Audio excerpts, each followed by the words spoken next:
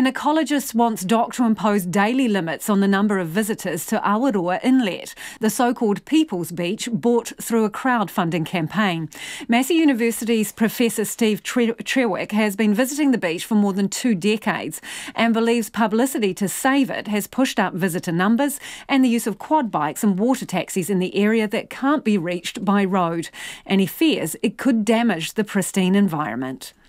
In the last few years, there's been a substantial increase in the number of quad bikes on the beach, and it's only a small beach. So if a quad bike goes past you, you jolly well know it if you haven't got out of the way.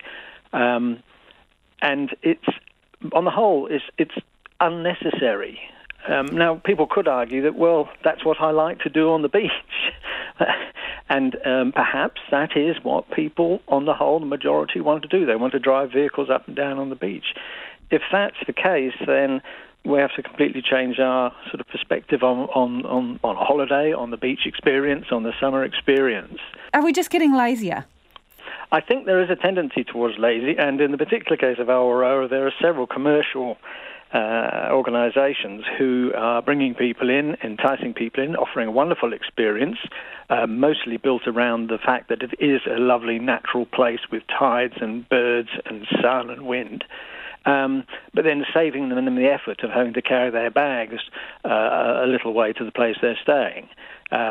So those organisations every day for every water taxi that turns up bring down a quad bike and a trailer and drive along the beach, the very beach that people mostly are coming to see to experience the wilderness. And that really does conflict. Well, the reason that this place is on our radar, or on many people's radar, is because it was made famous, if you like, by a campaign to save it from private ownership. So have we actually done the environment there a disservice?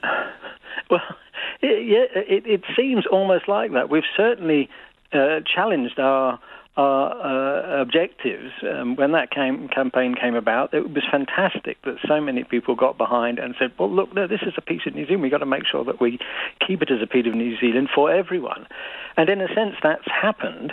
Everyone can come down and get picked up off the beach and driven to their accommodation and driven back and put back on a water taxi and leave. But you then start wondering, well, is that what we were saving it for? And I think, well, I'm guessing, I don't know, and this is why we're interested in opening up this sort of conversation. So what should we do then? Intended? So what should we do? Well, in that case, I think that there are questions that can be raised about the legality, apart from anything else, of driving quad bikes up and down on that beach. But it's more than a legal issue. It's about the decisions that we make and the way we use our resources and the consideration we have for other people, but also for the environment. And this is a very small example, a tiny example tucked away in New Zealand of how people will conflict over the use of resources and have, in the end, a sort of a downward spiralling impact.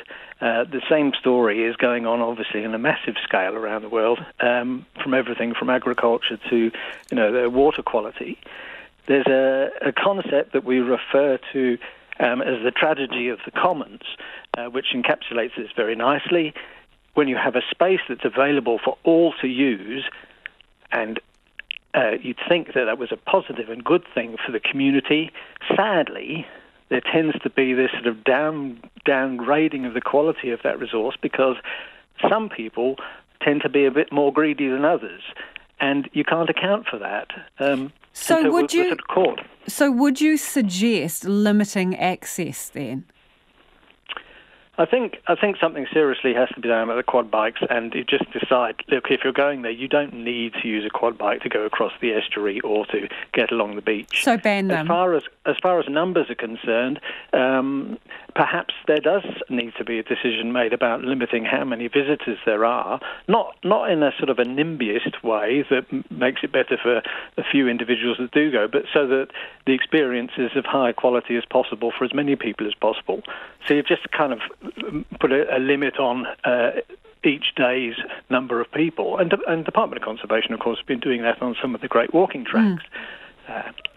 So time to consider doing that for Awaroa as well, in your view? It may be that we've got to do that, and the only way we can do it easily is by imposing some limits on the water taxis. Of course, that's not a particularly nice thing to say in one way because they're running a livelihood out of it. But the conversation has to be had between those people, between the people using the place, the people who are running businesses there, and the people who don't really have a voice. They just go there and want to experience it. And that is Professor Steve Trewick. Now, the Department of Conservation Golden Bay Operations Manager Dave Winterburn told Checkpoint in a statement that we're aware there's sporadic quad bike and tractor use by 2 or 3 permanent residents and batch owners at Awaroa. But DOC hasn't noticed any significant increase in tractor or quad bike use at Awaroa as a result of the beach becoming part of the Abel Tasman National Park. However, there may have been a change where the quad bikes and tractors are being driven following cyclones that hit Awaroa last year.